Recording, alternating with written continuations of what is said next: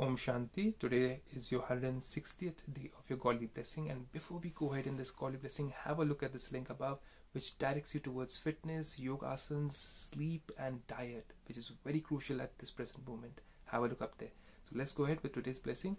What does Baba have to say today? Baba says in this blessing that we have to think about taking responsibility. Why?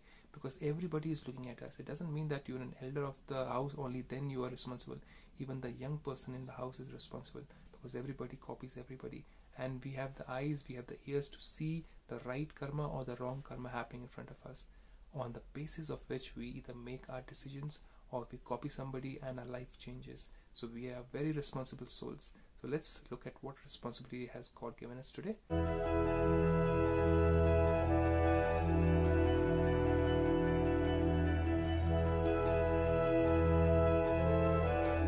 Baba says, may you become an embodiment of complete success by performing every action accurately while considering yourself to be responsible. God is giving us a huge responsibility. Only then can we achieve all the attainments, all the godly attainments. And the biggest attainment is watch it out. Is it your money? Is it your looks? Is it your name and fame? Or is it your willpower? Or is it your Atma Vishwas? We call it as self-confidence. What is it that is more important? People can take away your money. People can take away your physical looks, or your looks will go bad after certain days or certain years because you're going to get old physically. But as a soul, you can improve your sanskars, your habits. You can refine them, and that is what is going to go along with you. So people can steal away everything, but if somebody steals your self-confidence, how? You let them steal your self-confidence by being negative, by looking at the bad things in others, by listening to the bad of others, and that's how your self-confidence, your purity goes away, your self-confidence goes away. So don't let your mind become impure, because your purity is the most important gift which God has given you, and that is supposed to be protected more than even the wealth which you have accumulated throughout your life. So God says, may you become an embodiment of complete success by performing every action accurately while considering yourself to be responsible. What is that responsibility? Let's see. At this time, what is the time going on? Every elevated action of you, elevated, confluenced, aged souls. This age for the whole world is Kali Yuga. Everybody thinks there's Kali Yuga going on. But when God has arrived on earth to give the knowledge, He cannot be seen through the physical eyes. He can only be understood through the knowledge which He gives. Such a powerful, beautiful, sweet knowledge which He gives, which no human being can even decipher or think about. That's how you can recognize God through the third eye of knowledge. So God says, when I come down on earth, the confluence age starts. That means the transition from the iron age, hell, towards the golden age, heaven. This is the transition time going on earth, where God is helping souls to become pure so that they can transition into complete liberation while going up, and again come down on earth when there is heaven on earth after the destruction of this Kali Yuga because of the next upcoming Third World War. So God says you are getting ready for the next world. So purify yourself. That's your responsibility. So Baba says at this time, every elevated action of you, elevated confluence age souls, becomes a law for the whole cycle. So the cycle is of 5,000 years. Nobody knows about it. People think it's 40,000, 50,000, lakhs and lakhs of years left for the whole earth right now for this Kali Yuga to finish. God says no, there's not enough food for people. 5 elements have become very weak. They're not pure enough to sustain human life on earth. So how can you even think about that? There are thousands of years left for the humanity to go ahead. Time is very limited.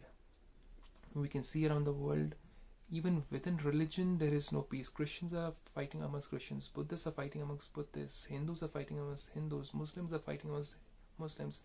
Is there any peace? Is there any sign of peace and success over there? No.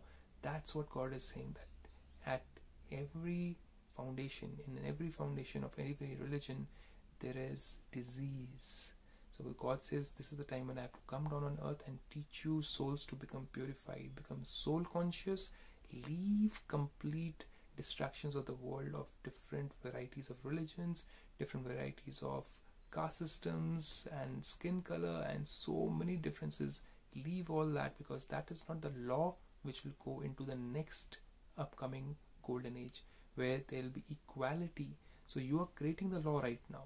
If you have greed, if you have lust, if you have jealousy, if you have judgment of other people, then that kind of soul will never transition into the golden age or the upcoming transition time, and that soul will have to suffer a lot, because that's the sin which they would have done while judging others, while bringing difference around everybody. So God says, therefore perform every action while considering yourself to be a lawmaker. So when we are creating the law, we cannot break the law, because everybody is following us. Even at home, the parents are being followed by their children. If the parents are into anger or greed or jealousy or hatred, then the children learn that from them, and it comes back to the parent. Yes, it does. So God says you are the lawmaker, like a lawmaker at the house, at your own house. The similar manner, you are a lawmaker for the whole world. So check your words, check your thoughts, check your actions. That's very crucial. By doing this, your carelessness will automatically finish, because when we are responsible, you'll wake up early. When you have a flight to catch, you get up at 3 or 4 o'clock. But when you don't take any responsibility, you'll be lazing around. You won't be careful. You'll be careless. So Baba says that by doing this, your carelessness will automatically finish, because people are looking at me. People are looking at the actions which I do, and they're going to copy it. So I better be careful, because I am the lawmaker. God has taught me that, and He's directing me. He's reminding me of who I am.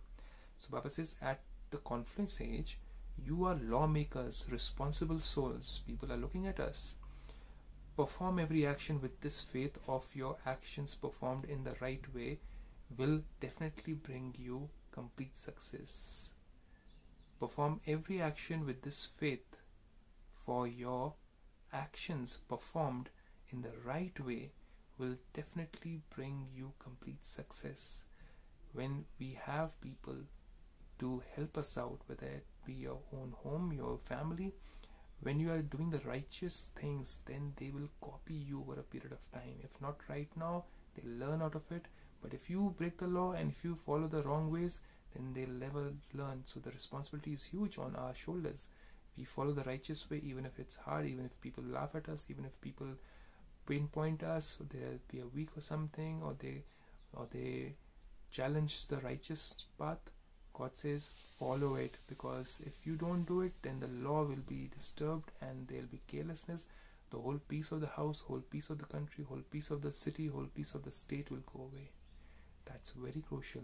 So I leave you with this beautiful Vardhan, the responsible soul of Confluence Age. That's what you and I are. We have to be responsible. Everybody's watching. So take care, stay safe. Om Shanti.